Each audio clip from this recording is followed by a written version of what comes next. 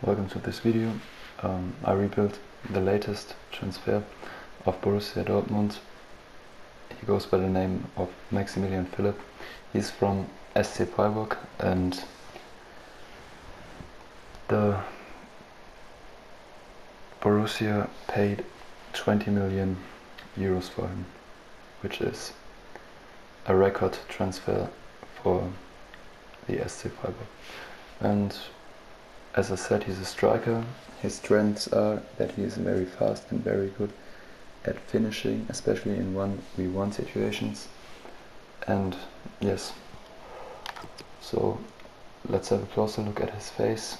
He's 1 meter and 83 centimeters tall, and